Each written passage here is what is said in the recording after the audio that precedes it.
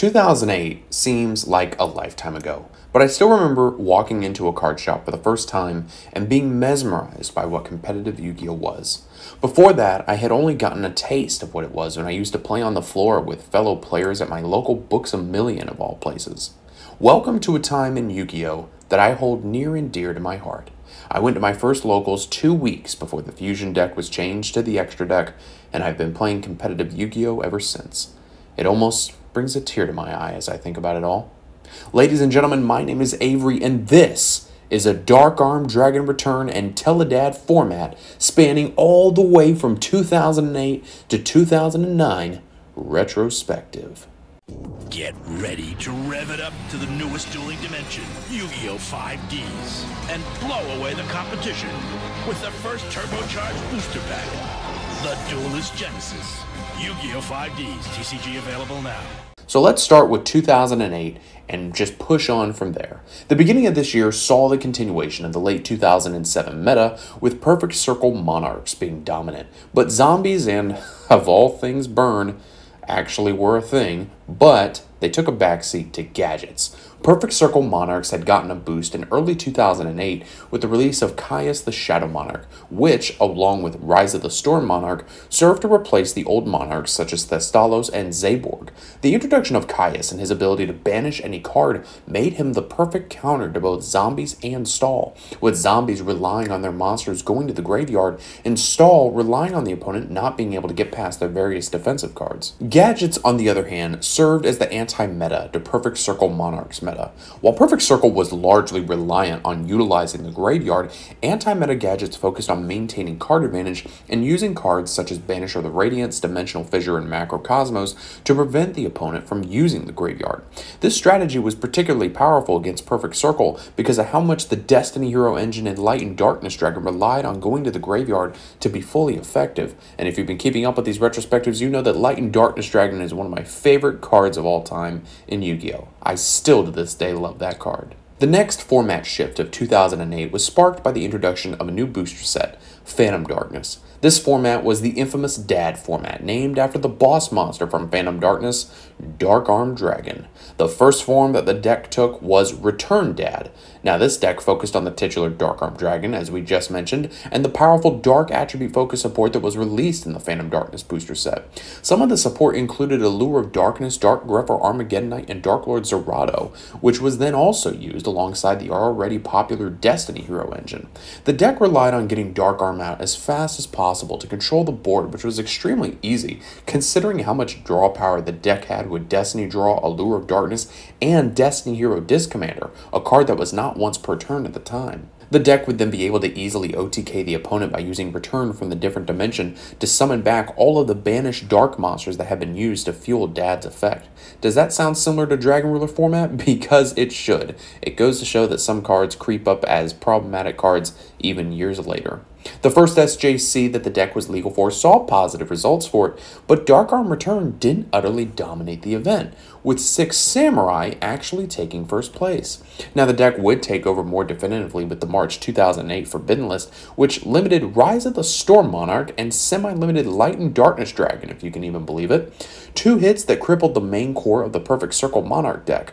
Now because of the elimination of Perfect Circle and the severe gap in consistency and power between Return Dad and Gadgets, Return Dad was left as the only deck in the competitive meta. The only other decks that managed to maintain a foothold in this format were 6 Samurai and the Shadow Priestess of Ohm FTK, also known as Kaiba Control. 6 Samurai as a deck was largely played more at the local level. However, it did see 2 successful tops at large events due to the deck's ability to both flood the field and have a variety of answers to different situations. In this way, the deck was not entirely dissimilar to the Warrior Toolbox deck from 2006, except with more consistency. The other deck from this format was the Shadow Priestess of Ohm FTK and was seen as a combo OTK/FTK deck. The combo revolved around using a combination of Shadow Priestess of Ohm, Dimension Fusion, Spell Economics, and Dark Magician of Chaos. Chaos. The combo was focused around getting both Dark Magician of Chaos and Shadow Priestess out on the field at the same time. Shadow Priestess could then tribute Dark Magician of Chaos to burn the opponent, causing Dark Magician of Chaos to be banished. Dimension Fusion would then be used to summon it back to the field, and Spell Economics would bypass the life point cost of Dimension Fusion, allowing it to be used continuously. The final piece of the combo was Demox Effect, which would recycle the Dimension Fusion, allowing the loop to be established. However, this only lasted until the release of Light of Destruction 2 months later. This booster set introduced the first two fully competitive archetypes to the TCG, Gladiator Beasts and Lightsworn. Now, technically, Gladiator Beasts had been released in 2007, but they didn't receive the support to make them competitive until the release of Gladiator Beast Gyzirus in Light of Destruction. Lightsworn also presented a significant threat in the meta because of the sheer power of Judgment Dragon, otherwise known as JD. JD served as a much easier monster to get out than Demise King of Armageddon, while also having 3,000 attack points, making it stronger than all of the other boss monsters in the meta at the time, including Dark Arm Dragon. JD allowed Lightsworn to compete against the dominance of Dark Arm Dragon as a boss monster, while Gladiator Beast had good survivability and consistency that allowed them to outlast Return Dad. Because of the consistency and staying power of Gladiator Beast, they ended up splitting the top of the meta with Return Dad, leaving Lightsworn as a minor contender in the meta. The deck had been released in Gladiator's Assault in late 2007, but Light of Destruction gave the deck Gladiator Beast Gyzirus, a fusion that was able to destroy multiple cards on the board with its effect on summon. Because of the multi-targeting nature of the card, its generic use, and the ease with which it could be repeatedly summoned, Gyzirus made Gladiator Beast a formidable deck. An emergency ban list was also released in May of 2008, addressing the extreme consistency of the Ohm FTK combo and the dominance of Return Dad. In this list, the only changes were Dimension Fusion being banned, Return from the Different Dimension being limited, and Allure of Darkness being semi-limited. The resulting meta now converged around Gladiator Beasts, which would prove themselves as the strongest deck in the meta against Lightsworn and a weakened Return Dad. Gladiator Beasts would show this by consistently winning the next 6 Shonen Jump championships. This would all get upended, however, with the release of a brand new summoning mechanic, Synchro Summoning. Synchro Summoning was released with the August 2008 booster set, The Duelist Genesis, to coincide with the new anime, Yu-Gi-Oh! 5Ds, which to this day a lot of people debate is the best Yu-Gi-Oh! Series. The new mechanic allowed for a new type of main deck monsters called Tuners. You may have heard of them, maybe not, I could be wrong, to be used with other monsters by adding their levels together in order to summon powerful synchro monsters from the newly rebranded quote-unquote extra deck, previously called the Fusion deck. However, at this point, the pool of available synchro monsters was very small, and there were not a very wide pool of available tuners with which to make these synchro monsters. Keep in mind that when we first got tuners, we had some decent options like Krebons and Plague Spreader Zombie, but we didn't have really broken things like Debris Dragon. Those came later. However, in spite of this, the Dark Arm Dragon deck would quickly adapt to the new mechanic, shifting into the infamous Tier 0 TeleDAD variant of the deck.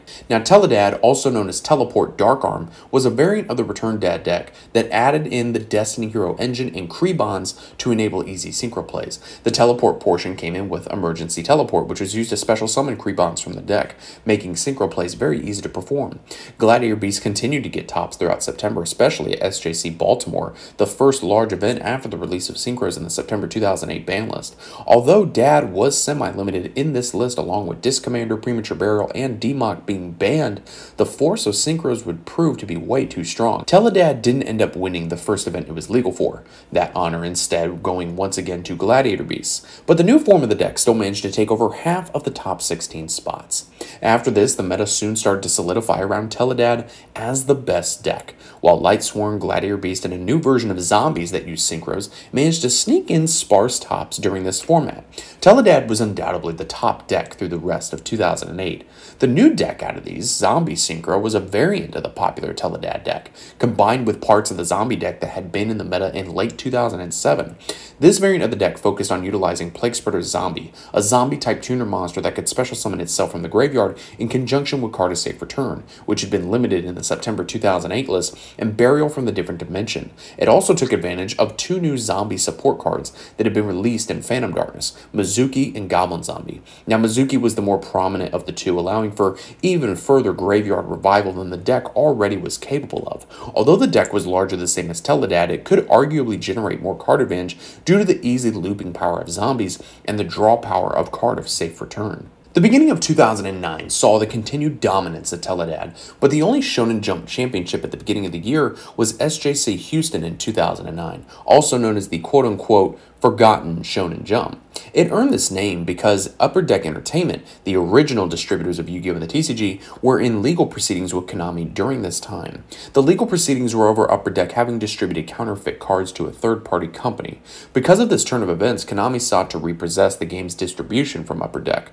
This tournament was most notable for both having very little coverage among the common metagame reports at the time, and also for introducing a new card into the main deck staple set, Royal Oppression. Royal Oppression had been an extremely common side deck card since special summoning had become a more prevalent mechanic back in the early GX era, but it had never been commonly ran in the main deck before this point.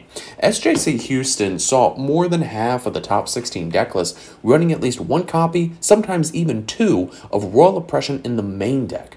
This was primarily because of a shift in how the game would be played. Due to the sheer power level of boards that could be established by a deck such as TeleDAD, being able to reinforce that board by locking the opponent out of being able to do the same made Royal Oppression something of a capstone for many powerful fields. Think of it like a Imperial Order before Imperial Order came back to the game with its errata. The lawsuit ended in the early spring of 2009, and ownership of the Yu-Gi-Oh! TCG was transferred to Konami, meaning Konami from here on would control the game worldwide. Along with this change came a somewhat radical shift in prizing for tournaments, with Konami generally giving less prizes than Upper Deck Entertainment did. By the time the competitive scene resumed as normal, the March 2009 ban list had been released, which saw Dark Arm Dragon, Emergency Teleport, Gladiator Beast Bestiari, and Goyo Guardian all limited, with Destiny Draw, Destiny Hero Malicious, and Allure of Darkness all being semi-limited. The ban list completely neutered almost every part of the TeleDAD deck, excising it from the meta entirely. The deck lost its consistency with the hits to Emergency Teleport, Allure of Darkness, and Destiny Draw, as well as its ability to repeatedly and easily generate advantage with the use of Destiny Hero Malicious, as well as losing its main two power plays of having multiple Dark Arm Dragons on the board at once and using Goyo Guardian to easily control the game. The exit of Dark Arm Dragon centered decks from the meta allowed Synchro to truly take hold in the competitive scene as its own thing and not just an extension of the previous era of the game.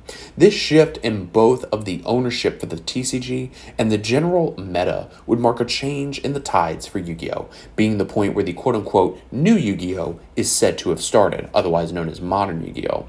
This new modern Yu-Gi-Oh! Would be a much faster game focused around summoning monsters out of the extra deck and using intentionally designed archetypes of cards instead of cobbling together a variety of generic good cards. The game would also start to see a surge in new players during this time period, myself being one of those players, with many players getting into the game during this period and causing the seeds of the present Yu-Gi-Oh! Community to start to form.